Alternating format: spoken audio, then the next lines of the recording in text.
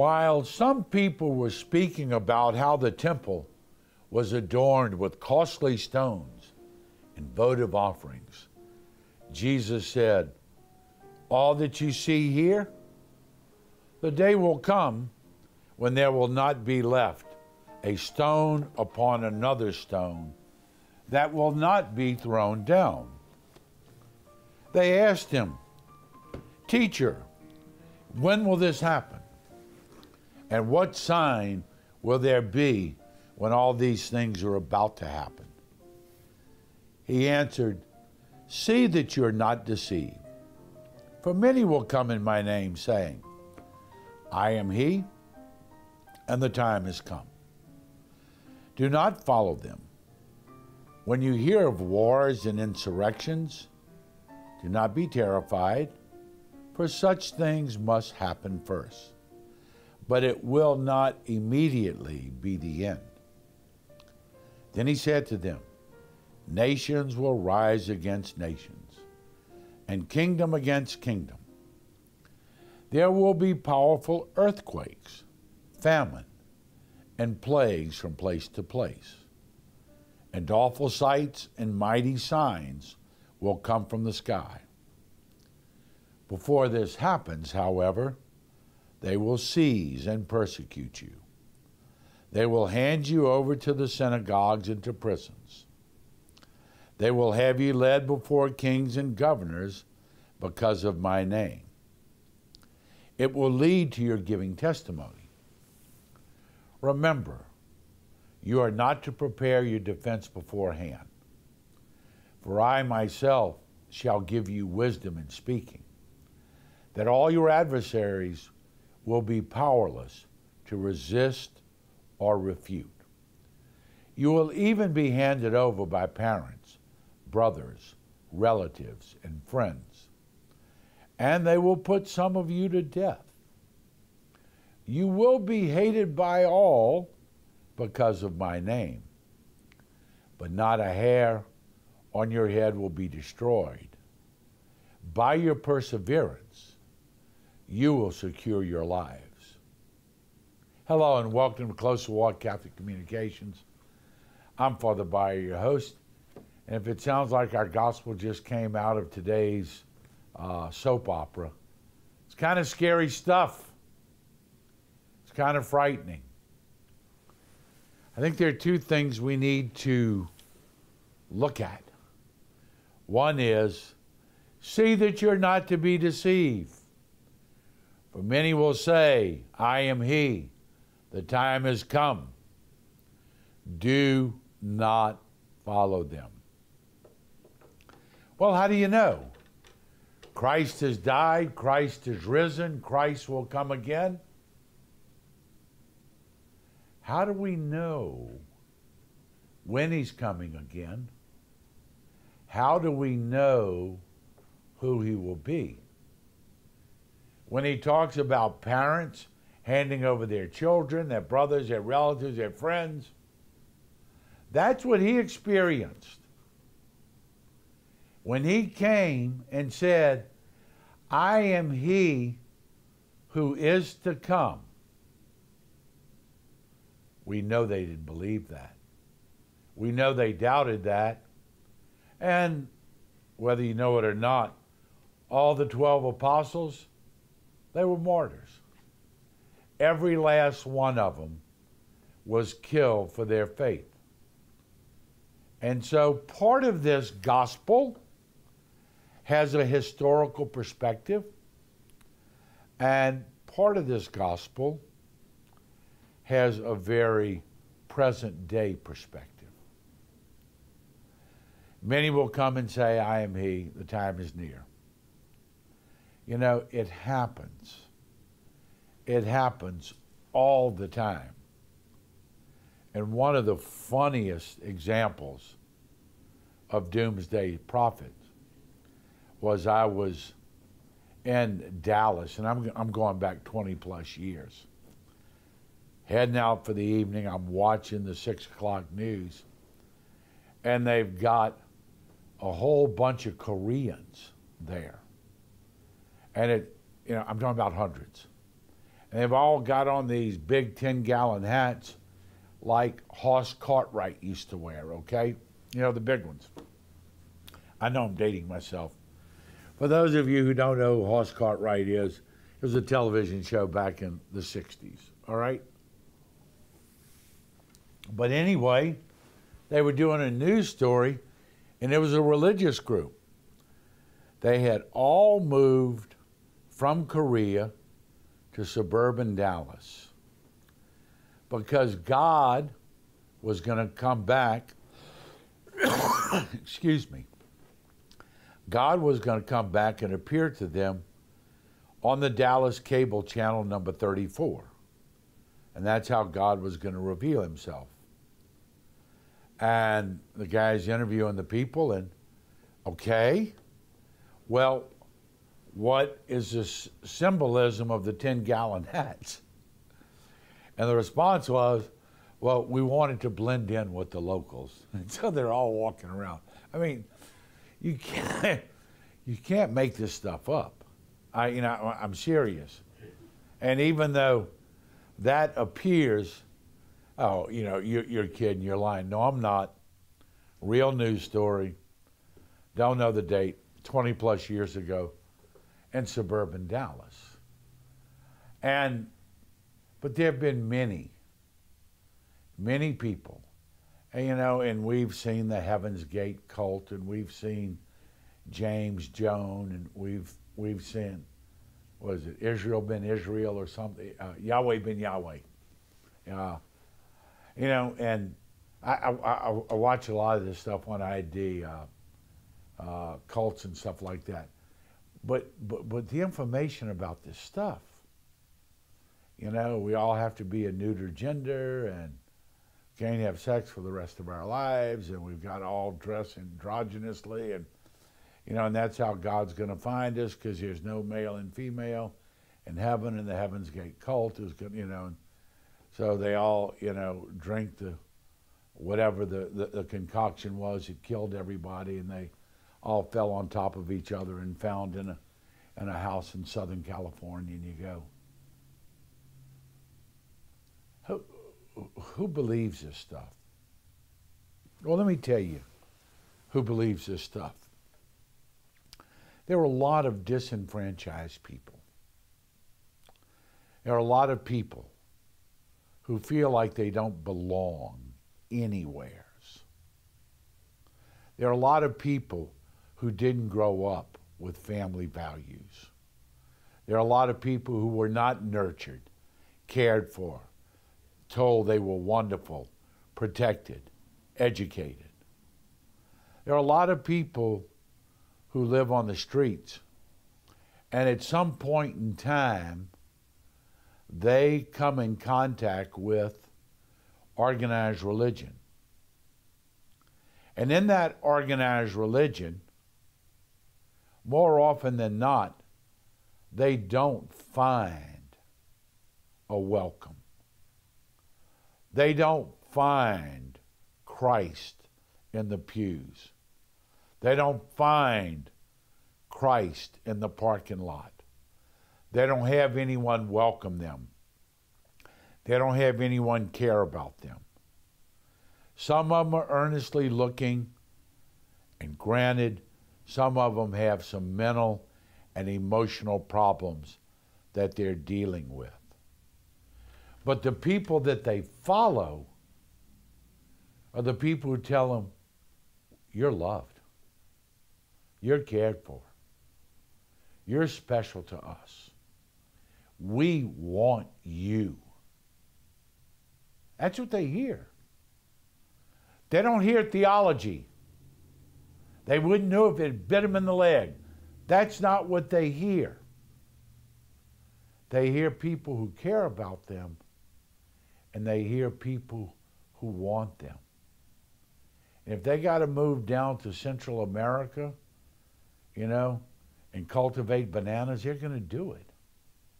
Because these people care about me. They feed me, they want me. And under the guise of being cared for and wanted, many people have been misled, and many people have been exploited. Can I tell you that the people in Jonestown, Guyana, who drank the Kool-Aid, I think those people are going to heaven. I think the people who prepared the Kool-Aid, God help them. But these were people who were seeking God. And God loved them. They were lost, they were alone, and they were misled. Doing what they did sounds crazy to us, but I think those people were searching for God. Now, the people who led them over the cliff, I think they will pay for what they've done in the sight of God, but not the faithful people. So I want to talk about this doomsday cult mentality. And it's alive, and I'm sure it's many places going on right now that have not quite yet been discovered. And we always have the Waco, Texases, and we always have these events that pop up, and we didn't realize they were going on and how far it had gone and how disturbed it had gotten. But what's our role? Is our role to make fun of the people that we think are really off their nut and just out there? Or is it our role to be the person of Christ who walks the face of the earth and bringing Christ to people who are looking for it? I'm very proud of what we as a church do. I'm very proud of the work of Mother Teresa's sisters worldwide who tell these people they're loved, and the work of St. Vincent de Paul worldwide, and the work of the Hospitaller Sisters of Mercy who work in human trafficking. I'm very proud of who and what they are, and the Catholic hospitals that welcome people, and the Catholic education that gives some children hope who've come from really bad situations. I'm very proud of what we do as an institution. But the question I raise for you, for me, for all baptized believers is, what part of that mission do we take part in? What part of that mission do we reach out and take all these disenfranchised people that are on the fringe, and there are plenty of them, and you don't need to go to Calcutta to find them. You can go in any city that you live. What do we do to reach out and to make this gospel real? No, I'm not he who is to come, but I am someone who believes in him who has come, and I'll bring you to him, and I'll introduce you to him, and I'll show you what his love, what his mercy, what his kindness, and what his compassion is all about. How many of us take that role seriously? If every person took one person that they wanted to make a difference in their life, life for a lot of people would be different. Stay with us. We're going to talk more about this when we come back.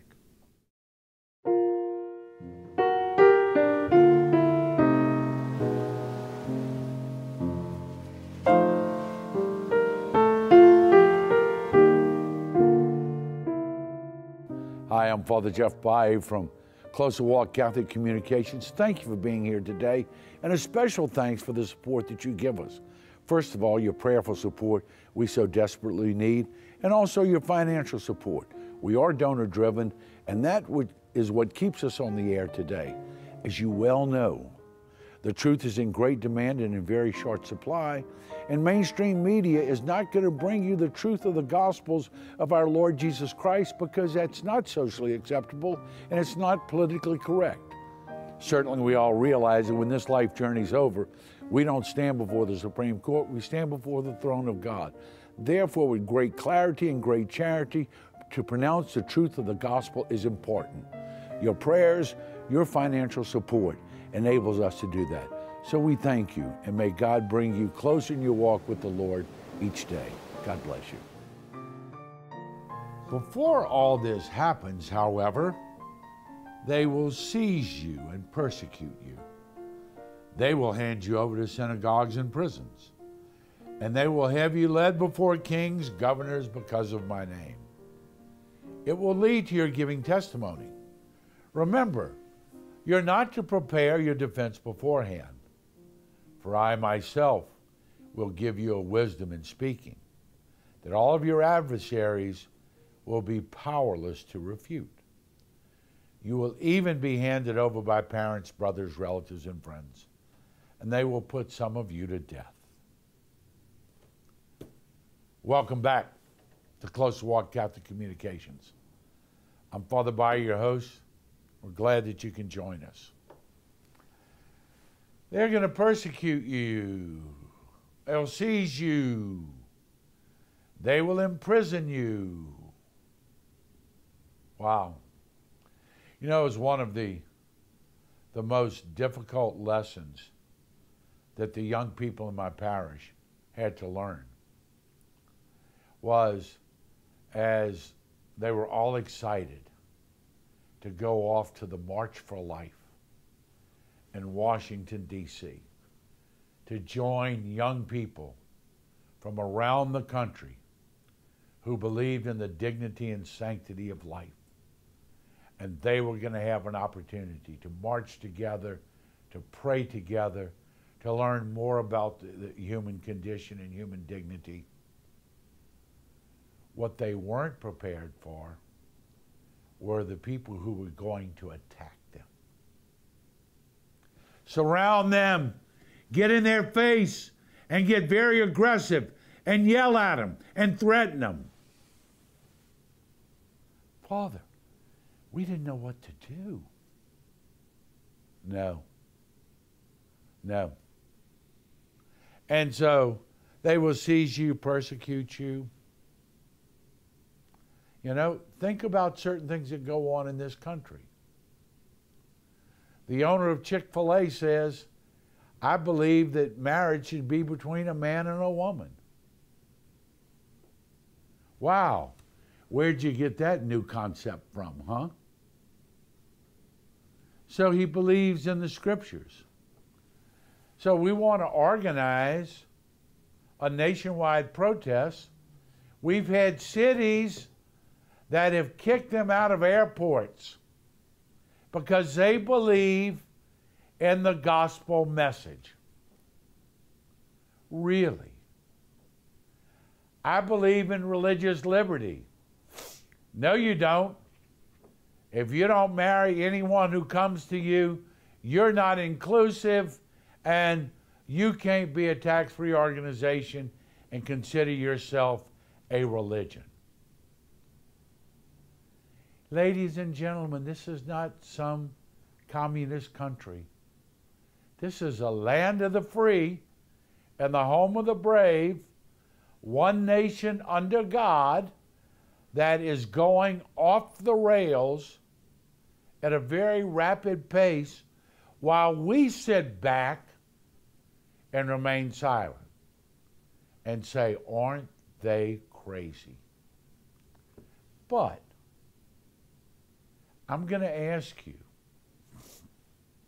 how many times in the course of conversations do you refuse to speak your long-held, faith-based core beliefs and what Christ is asking of us? I disagree, but I didn't want to say anything because I knew I would upset somebody. So, who do we hear? We hear the people who reject the gospel values, reject core beliefs of Christianity, who've adopted a secular intolerance for anyone except the people who agree with them, and we remain silent. And there's no greater challenge than this today than on our university campuses, where our children are ostracized, demonized, and really, at least verbally, attacked for upholding gospel values. And we remain silent. And a lot of us who don't agree with that continue, because we're an alumni, to support these institutions. And they are doing this to the next generation of young minds, telling them that religion has no place in the public life of our country, telling them that all these other agendas have to be accepted, have to be embraced, have to be participated in, and if not, we're going to run you out of town. We see it in the political world.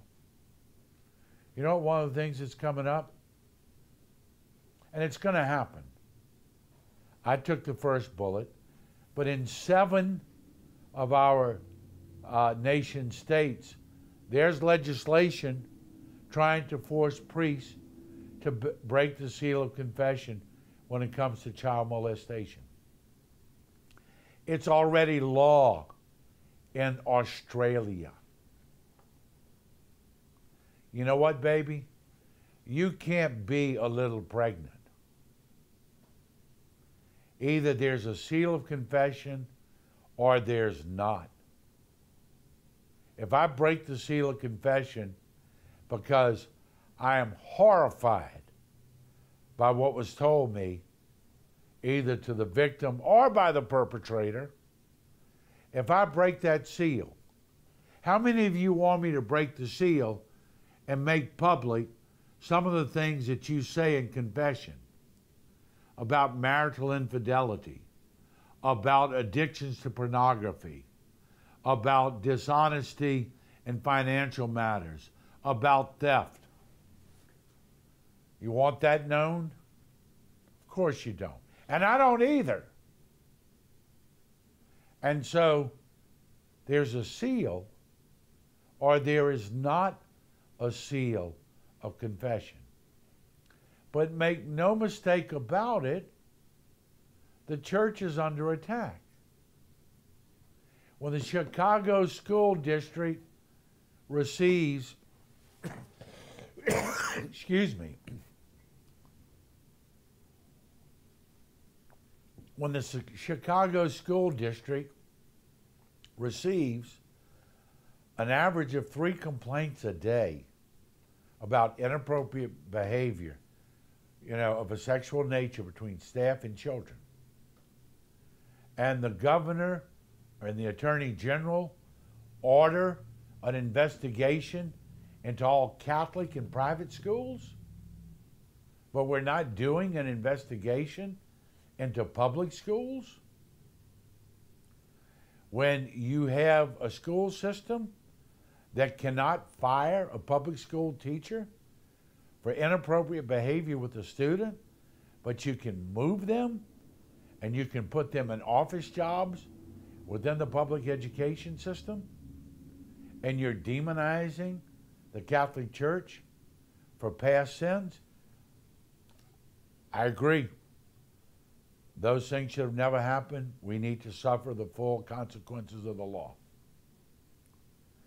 But so does everyone who participates in those egregious activities that make victims out of children in horrifying ways. It ought to be across the board. And these are just some of the things. They'll persecute you. They'll march you before governors. They'll do all these different things.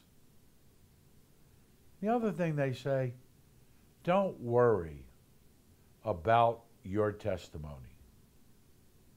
I know that. I had 8.5 years of testimony. I had 8.5 years of having to know what to say. But in doing so, and I'm no great prophet. We trust in God. If you love His church, you remain faithful to the church, you practice the sacraments of the church, you rely upon God's grace, not only for persecution, but for daily life. We admit ourselves to the presence of God, and we allow the grace of God, and we humbly submit ourselves to God. We'll have what we need. Will we be spared persecution? I don't know. If you remember the words of Cardinal George, the late Cardinal Archbishop of Chicago, he said, "I'll die in my bed. My successor will die in jail. His successor will die in the public square, and his successor will start to rebuild the church." What are you doing to start to rebuild the church? We start to rebuild the church not by involving ourselves in the political process. We start to rebuild the church by evangelizing our own families, our own loved ones, keeping and working to bring our children back to the sacramental life of the church and back to the submission of our own lives to the will of God and His church. When enough wonderful, faithful Catholic believers do that, we start to rebuild the church. Is there going to be a price we pay between now and the new evangelization? There will. I'm not going to project. The persecution has started. There will be white robe martyrs. There will be red robe martyrs. And as Pope St. John Paul II says, the blood of the martyrs waters the seeds of the church to grow. But I'm asking every one of you, take seriously not only the practice of your faith, but participate in bringing those you love back to the church, back to the sacraments, and back to the will of God in our lives. We thank you for being with us today. May each day bring you closer in your walk with the Lord. God bless you.